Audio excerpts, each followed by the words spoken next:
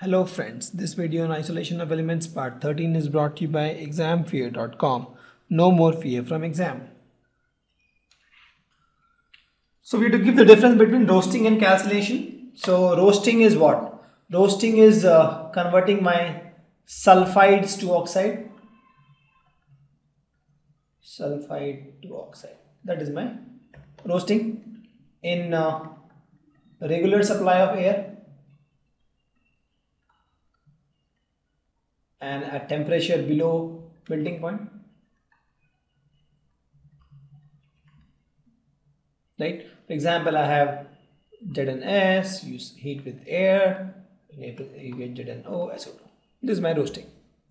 Or you have PBS, heat in the presence of air, you get PBO and SO2. You can write the balance reaction. This is zinc blind, this is galena. Or you can take copper glass, Cu2S,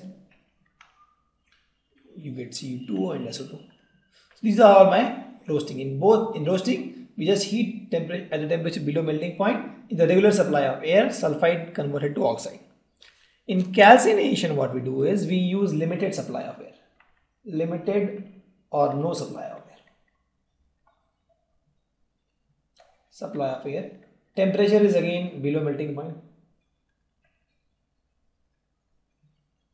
Right. So in this, my hydroxides or carbonates ore will be converted to oxide, and also the volatile matters will escape. One is the volatile matter escapes, and the second is carbonate or hydroxides get converted to oxide, metal oxide. For example, you have Fe2O3.X H2O, let's suppose. You heat this high temperature, you get Fe2O3 plus this water molecule goes out.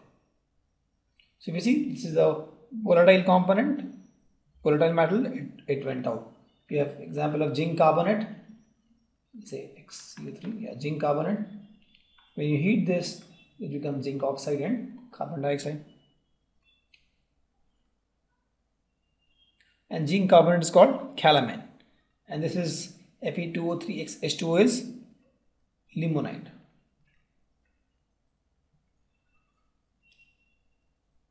So that is the difference between calcination and roasting. In one, roasting is in presence of air, calcination is in absence of air. In both cases, the temperature is below melting point. In case of roasting, we convert sulfide to oxide. In case of calcination, we remove the volatile matters, or we convert carbonates or hydroxides to oxide. What is the difference between pig iron and cast iron? So this is my pig iron, directly what you get from furnace, and this is my cast iron. So blast furnace, directly you get this pig iron, that is 4% carbon and impurity. Impurity can be sulfur, phosphorus, silicon, this manganese. Cast iron is actually obtained by melting pig iron, and it has 3% carbon. They are hard and brittle. Right? So you have cast iron, or you have pig iron. From this you can make cast iron by actually melting and removing some impurity and decreasing the carbon concentration. What is the role of cryolite in the metallurgy of aluminum? So we have seen that cryolite actually decreases the melting point of the mixture. This cryolite this is my cryolite, to decrease the melting point of my molten Al2O3. Also, it increases the conductivity of the whole solution of again molten Al2O3. So that is the two role for cryolite, because since there is an electrolytic process, we need the whole molten metal to be conducting, and thus This cryolite helps to increase the electrical conductivity of Al2O3 and also it decreases the melting point of this mixture. The original melting point is 2323 Kelvin and it reduced this melting point to 1140 Kelvin actually. Almost half, or more than half actually. How is leaching carried out in case of low grade copper ores?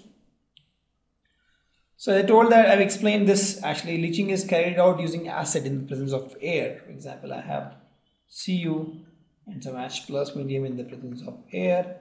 What you get is Cu2 plus, and so this is what you get. And this resulting solution is treated with again scrap of iron or hydrogen to get the metallic copper back. So once you have Cu2 plus, you can treat with iron scrap or hydrogen to get this copper back. So this is my impure and this is little pure. You can use again electrolytic refining to make it pure. Why is zinc not extracted from zinc oxide though reduction using CO? Let's see this. Where is the zinc to zinc oxide? This is the line. And reduction using CO. Where is CO to CO2? CO to CO2 is this line. So if you see, they are not meeting. Since they are not meeting, zinc can actually reduce carbon, but zinc can actually reduce carbon dioxide, but carbon monoxide will not be able to reduce zinc because zinc lies in the lower range. Correct? Also, if you want to see from the Gibbs energy level, you can find the value of G at any temperature and you will see that the net reaction G comes out to be positive. The net reaction is, I am saying this reaction, ZNO gives zinc and CO gives CO2. You add these two reactions, the net delta G is always positive at any temperature because these lines are not intersecting actually. This is true for all temperature. There is no intersection. So just by looking at this Ellingham graph, we can see that zinc cannot be extracted using carbon monoxide. The next is the delta G for the formation of Cr2O3 is minus 540 kilojoule per mole and that of Al2O3 is minus 827. Is the reduction of Cr2O3 possible with Al? That means reduction of Cr2O3. That means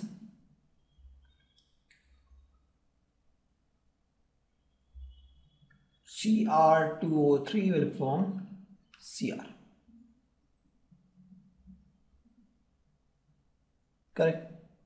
And with aluminium, that means aluminium will form Al2O3. The question is this reaction possible? So let's see. Delta G for the formation of Cr2O3 is this. That means delta G for this will be what? Plus 540 kilojoule per mole because we have flipped the reaction.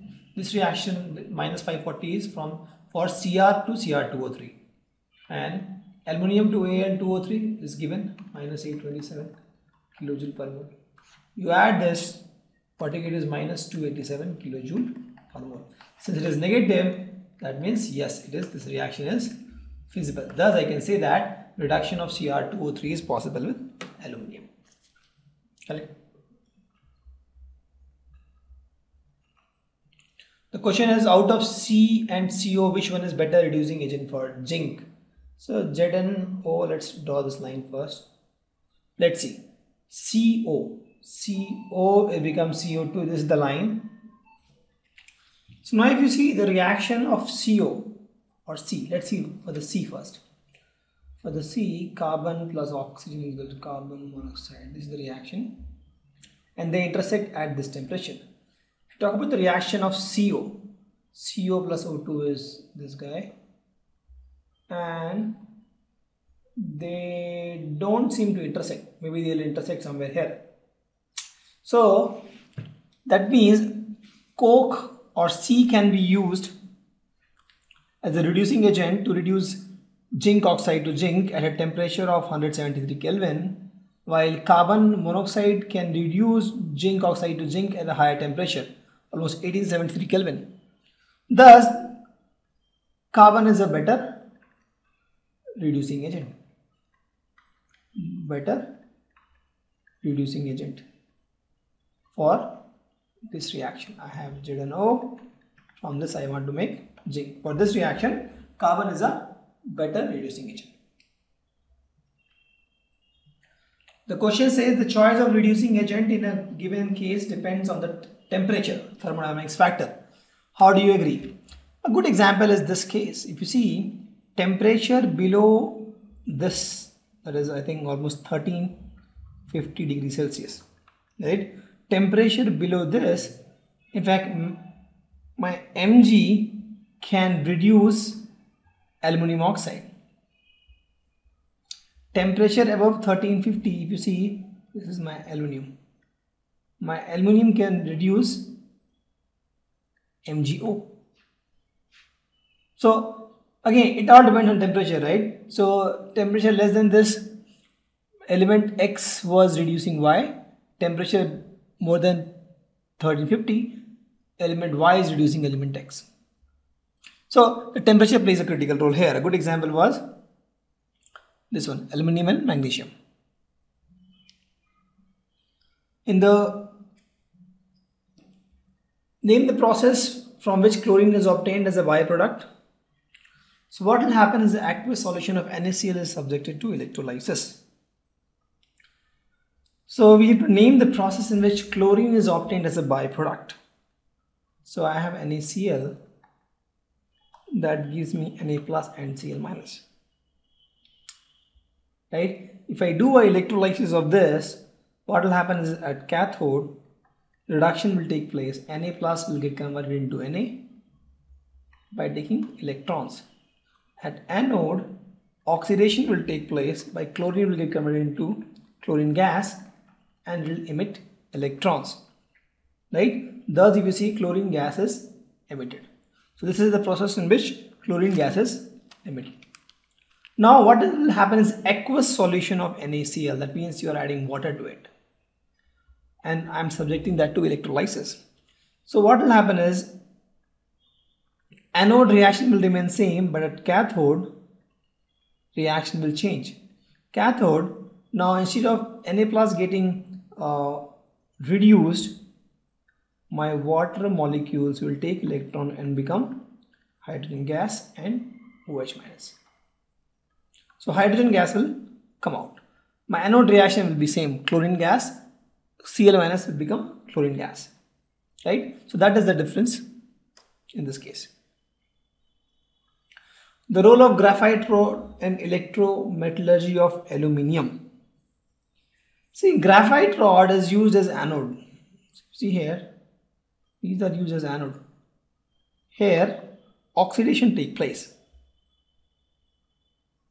Right? Because at cathode, the reduction will take place. See, at cathode, what will happen is I have Al3 plus in this pink one, that will get reduced to aluminum.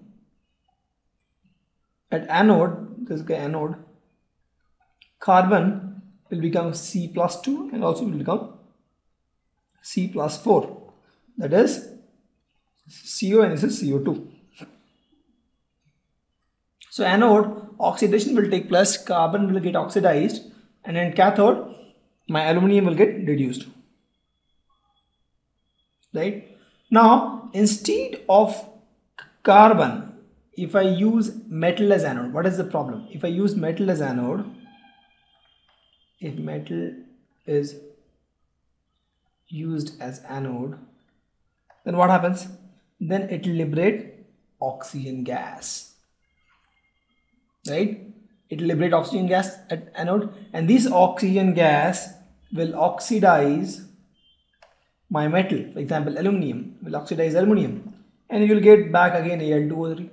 And that is something we don't want, because the whole challenge and the whole reason why we are doing this process is we have to convert aluminum oxide to aluminum. Correct? If I'm using a metal, oxygen is liberated, and this oxygen will oxidize aluminium and form Al2O3. And also this graphite rods are cheaper than metal, right? So we use graphite rod. Precondition under which aluminium might be expected to reduce MgO. Aluminium, here Mg will reduce aluminium, but after this I think this is aluminium, right, this line, and this is Mg. So aluminium will reduce MgO at temperature above this range, and this is 1350 degrees Celsius, right? 1200, this is 1300, so it's 1400, this is almost 1350 degrees Celsius. So at temperature above 1350 degrees Celsius, my aluminium should reduce MgO. Thank you. Visit examfear.com to watch more videos, attempt free online tests, get free study materials, find tutors and mentors, and much more. Thanks once again.